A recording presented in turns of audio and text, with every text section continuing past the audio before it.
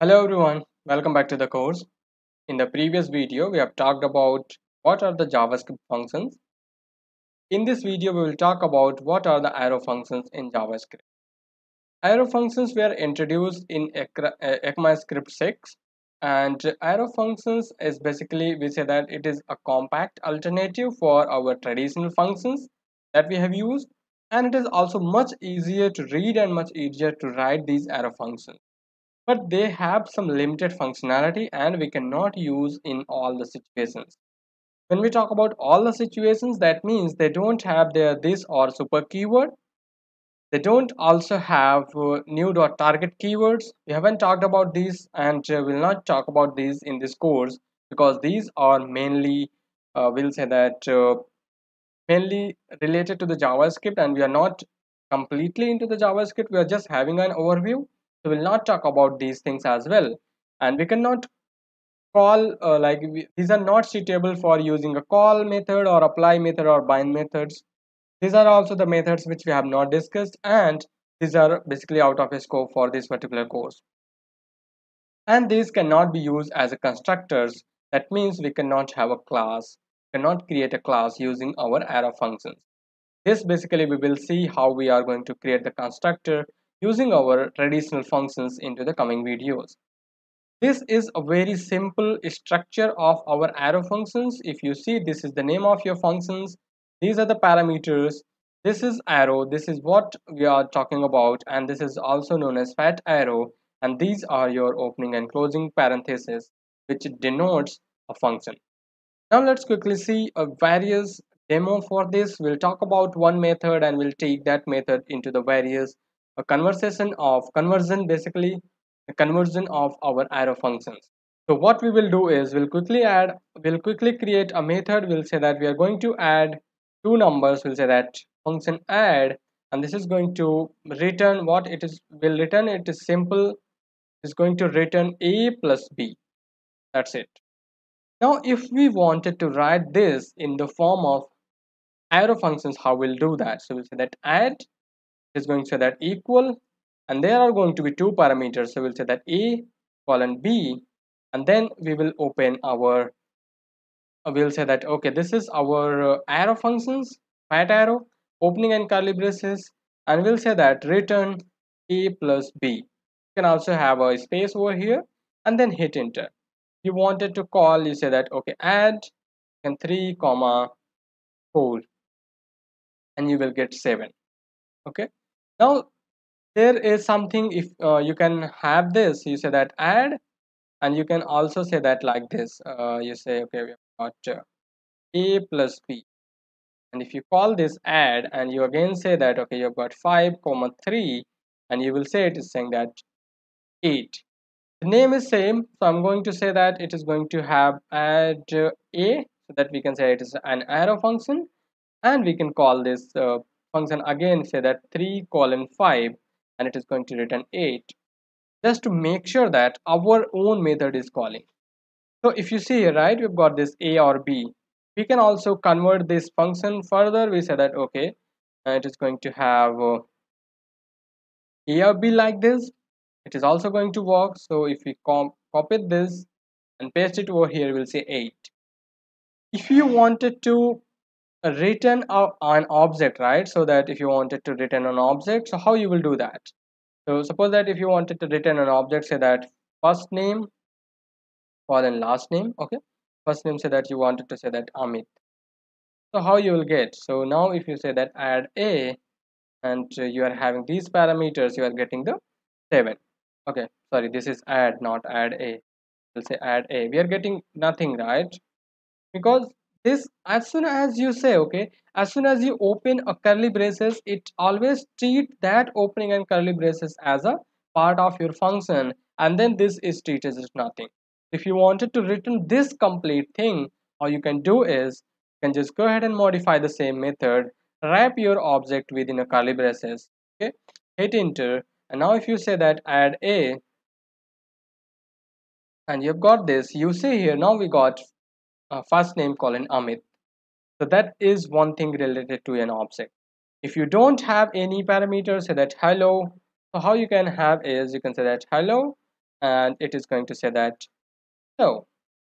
Assignment to a constant variable. I think we did created a hello, so we'll again name it as hello a, and we'll say that okay, is going to be hello a, and it is going to return hello. There is no parameter in this function, so if you can pass this, you can always have like this.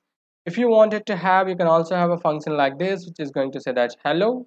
Okay, there is nothing. Okay, we got that extra parenthesis.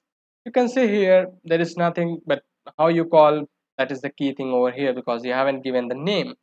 Okay, so if you say that okay, you got it, nothing. So that is basically, you can also have kind of things, but this is not a recommended way. I just wanted to show you, like, this is how you can have your uh, functions, right? Now if you wanted to have some sort of, say that okay, you've got let, so that you've got a queue function, so you can say that okay, now you've got three parameters. You can say that a b and c, and you can have your arrow functions, and you can, even if you don't want it to have, you can say that okay, a c, and you just hit enter. You get the error because cube is already defined. Just need to make the change to the name, and you say that okay, cube a, and you can pass whatever you want it to have. Like basically, uh, it's not actually the cube, because we are passing three parameters and we are getting whatever the multiplication of these parameter is.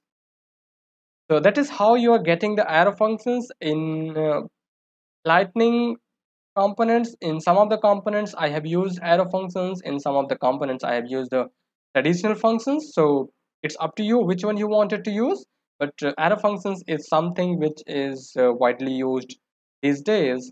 So if you ask my recommendation, I will say just go ahead and use arrow functions. Now we talked about this doesn't have, like, arrow functions doesn't have its own this parameters, right? So we have got this object. We said that say hello, and here we say that this is going to refer this dot first name. Okay, it is going to alert it, and then we'll also have said that we have got a method called a, and this is an arrow function. That is how we can use arrow function.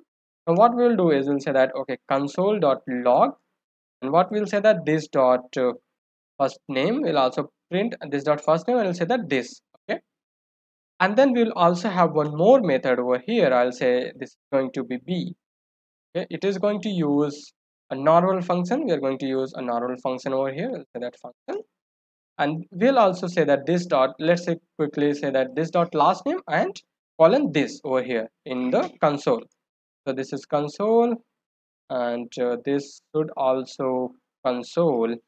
So we'll say okay, dot log, and this. Okay, yeah. So now we'd say that you just dot say hello, and we'll say that user dot a, and we'll also say that user dot b. Hit enter. So you see here, for the first, this is a normal function. It is referencing to the this variable and able to get this variable. And if you see here, now we say that okay, user dot b is not a function. Okay, because we haven't used a b, so we have to use b over here instead of a. Now we've got this, and then you can see here, this is the arrow function. When we say that this dot first name, it is referencing to undefined. It is saying that okay, this is not defined. Now the second one is this parameter. Okay, what it is saying is, it is saying that it is a global window. So by default this refers to the global window. That is why we have got the complete global window over here. And if we talk about the second, which is user.b, where we have got the name, the last name, and the complete object, which is having first name, last name, and all the functions that we have, like a and b. It's not having, I'm sorry, yeah, say hello, a and b. So these are all the complete declaration about the objects that we did. So this is the one, like, thing that we have, the limitation. We cannot use this keyword inside arrow functions. There is a alternative way for using this keyword in the arrow functions. Now let's quickly talk about that. If we wanted to use, how we can use that. So basically, to fix this, we have to use the traditional method, which is like, if we wanted to fix this, right, what we have to do is we say that okay, it is a function, and then sorry, is going to be a, and then it is going to be function instead of our arrow function. So we'll say that it's a function, and then here we can have this dot first name and this, and if you say okay, hit enter, we got the alert, and okay, we got this, but it is saying that we got the object, but for the first name, yeah, I think there is a typo mistake over here. That is why we are getting undefined over here. So basically, uh, as it says, right, that arrow function doesn't have that this, they don't have a new, they also don't have arguments. So these kind of things are not there, and if you wanted to use this and arguments and new keywords, and then in that case you have to go with the traditional method. That is why when JavaScript launched these arrow functions, they did not deprecated their traditional functions that they already have. So this is it for this video. Thank you for your time, and in the coming video we'll talk about what are the various console methods. One, we have already talked about console.log, but there are too many other methods that we are going to talk into the coming videos. Thank you.